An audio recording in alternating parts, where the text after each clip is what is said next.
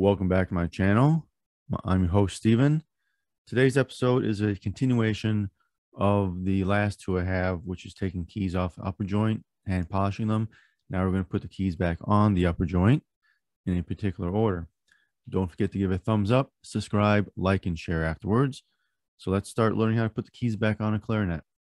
So there is a specific order you want to put keys back on a clarinet, but some don't have to go in particular order.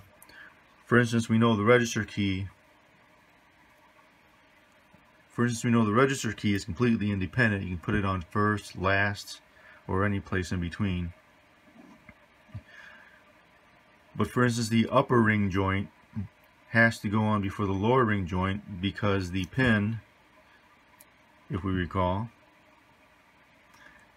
is also the pivot screw for the lower ring joint. And before we put on the ring joints, we want to put on the C sharp G sharp key because it's underneath the ring keys. So we have to keep that in mind. So the first key I usually put on, I don't put on the thumb rest, I just kind of leave it because it's a flat spring. So I usually leave the thumb rest for last because it's a flat spring and I don't worry about flat springs very much. What I do worry about all the time are needle springs.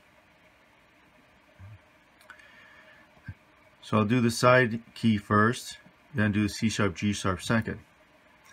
That eliminates 2 of the 8 needle springs that we have, simply because your fingers go into these real easily.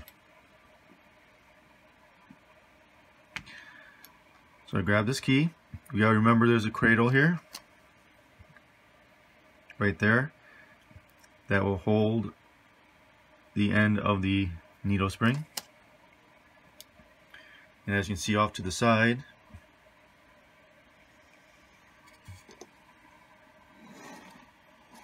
we have a board with our rods in it. It's easier to catch it initially rather than later.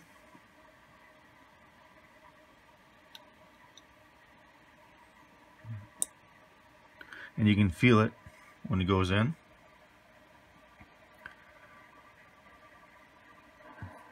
So our side B flat rod here.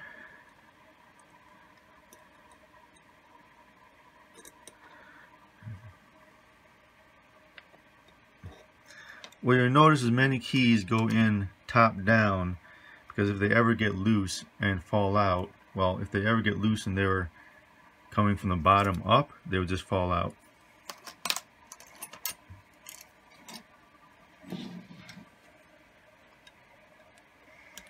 There we go. You notice I'm using a really long screwdriver because I don't want the knurled end to mar up the finish on the clarinet. When we're screwing the screw rods in, you want to make sure that the back of the key is even with the posts. And of course the rod screws directly into it. Bingo. Works perfectly fine.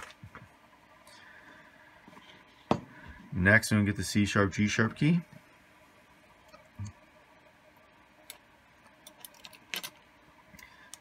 Key is curved quite a lot. Basically half the clarinet.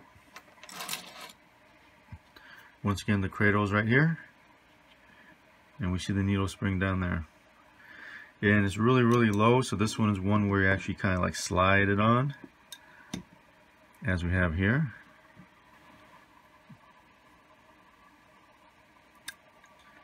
So up close you can see you have to get that needle spring just right in there. And the problem with this key is that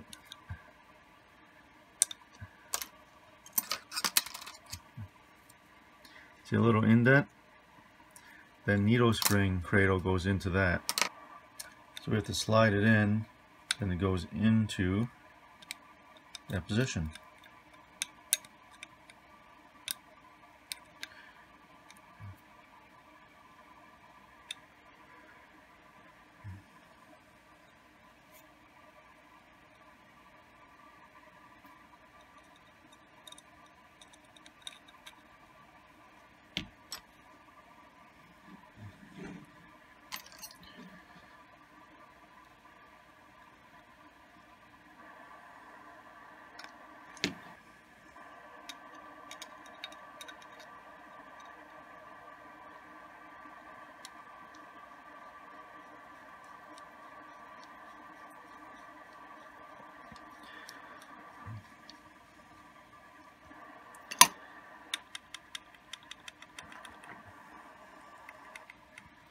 Now we got 2 needle springs out of the way.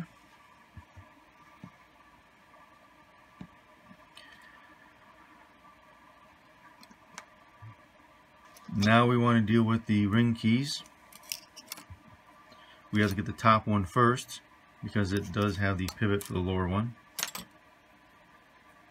Here's the lower one. Here's the upper one.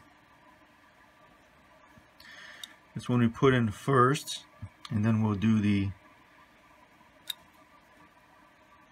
this one we put in first, and we'll do the spring second.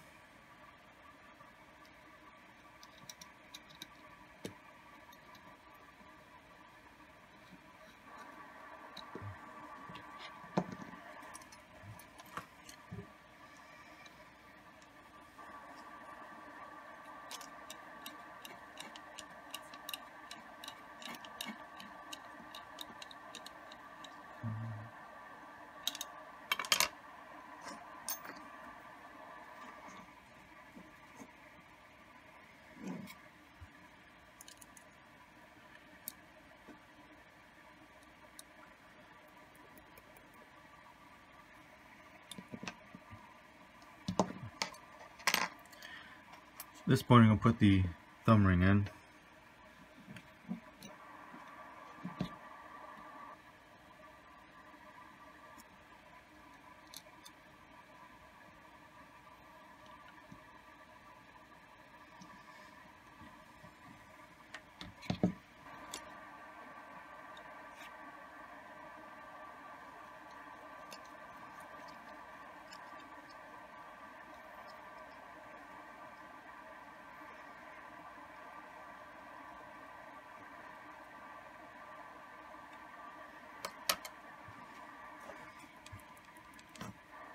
I want to make sure about the motion.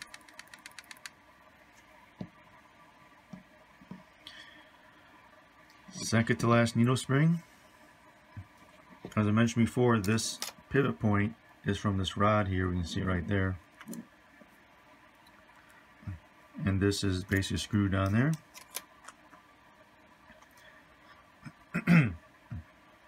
So kind of put this in an angle. Catch the top, goes down here,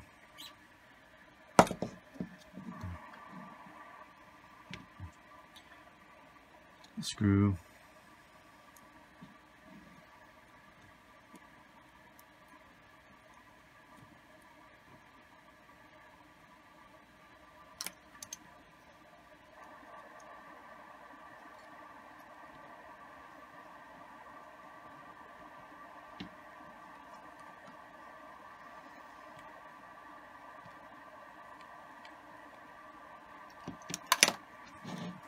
now we have the needle spring.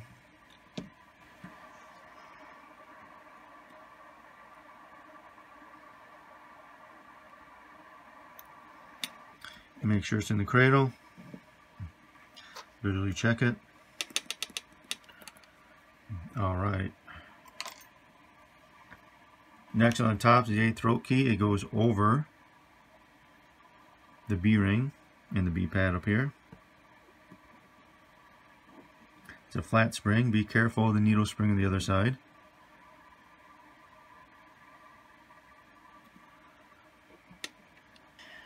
Many times people will use their screwdriver to push in the rod, which is fine. Which, if you saw my other video where I briefly talked about screwdrivers, this head here is a T-type head where it has flat sides. Normally with regular screwdrivers, when you push in a rod, you can space open the slot there. So you want to be careful not to push too hard.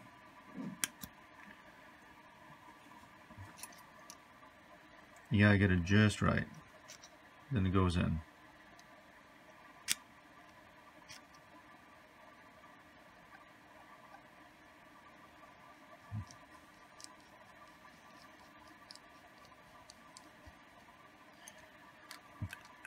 Of course, you have to make sure the flat spring is in its cradle mount down there, which are, if you remember, these slots. Some of these drill keys do have cradles right here.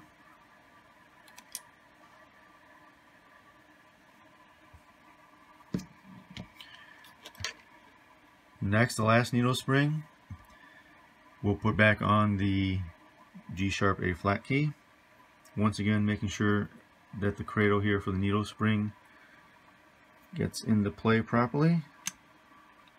And usually, if you notice, I go this way with it. Catches the needle spring, and up it goes.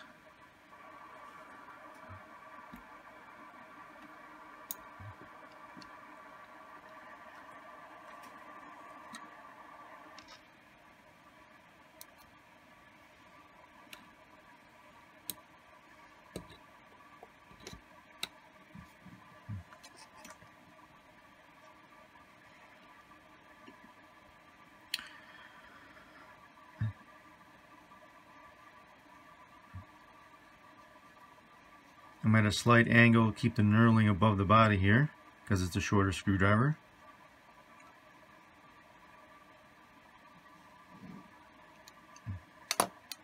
Keyworks.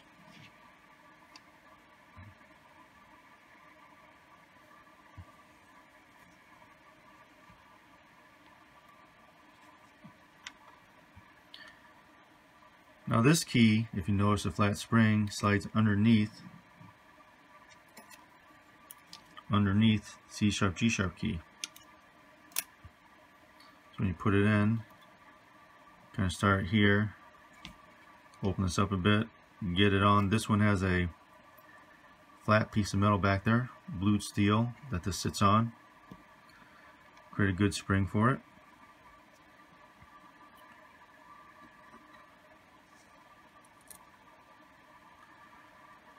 And you could put this on before the C sharp G sharp if you want. I tend to try to put on needle springs first just to get them out of the way. And this one, as you can see, slides in there really easily.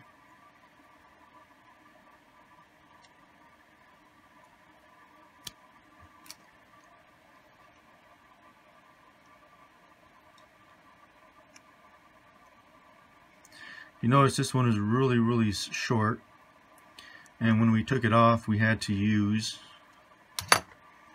I used the needle spring and I pushed it out after I got all the keywork off.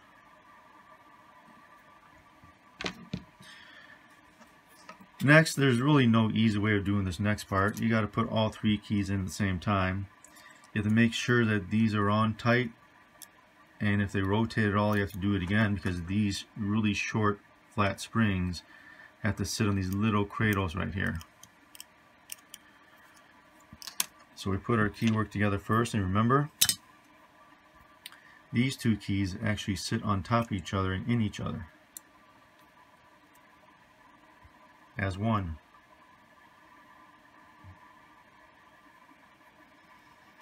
Then we have this third key here.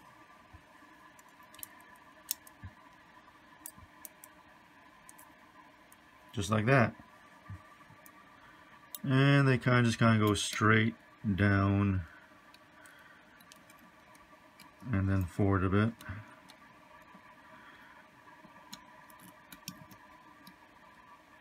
These do have the trill key guide you have to be aware of.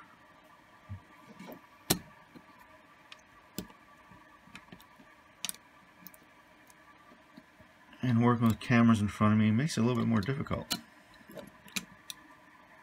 Especially when I hit it with my head and it moves. It was easy. Once I got my cameras out of the way, it was easy.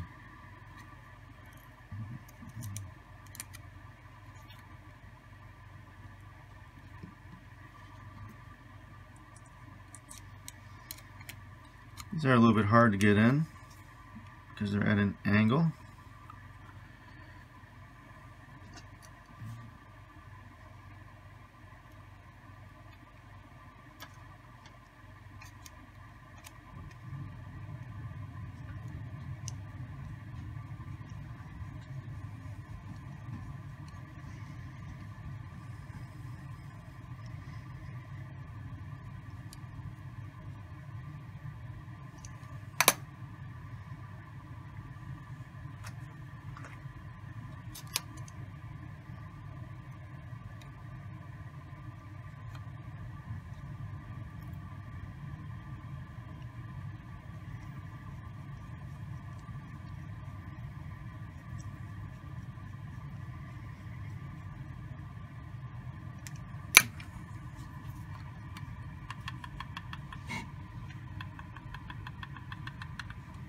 Look at that.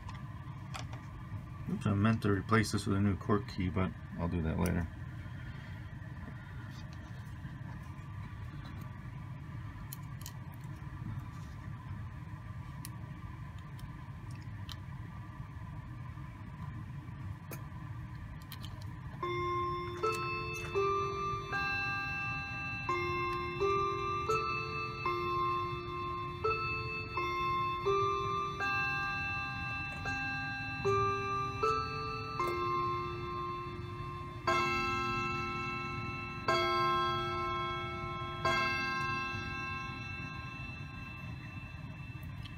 That's my desktop, clock I have here, vintage clock. There we go. Look at that. Once you have this done, there is a quick leak test you can do if you don't have a machine. I won't use the rubber thing. Put your hand on the bottom, make sure it's on there good. Close up all the keywork without opening something else, and lightly push, blow into it. Then slowly increase your pressure. Now, the reason you increase your pressure is normally there are a couple keys here where if the tension of the springs are too light, they'll pop open while playing ever so slightly, and your tone will get diminished a bit. That usually is the throat key that's an issue. Sometimes the side key. And on the lower joint, it'll be your E flat key on your right pinky. Usually that one key, the spring tension gets weak and needs to be adjusted. So if you're ever playing and you're playing really loud and your tone seems to drift off, it's usually because a key opens up because of the pressure. It's usually fairly easy to find. Because if you blow like this, and if you get a rubber stopper and plug the end of it, you can get it usually at a hardware store. You can blow slightly and then use your other hand and push down Keywork to try to figure out where the leak is. Of course, there's other ways of figuring that out, which we'll discuss in later episodes, but this is just a quick test you can do.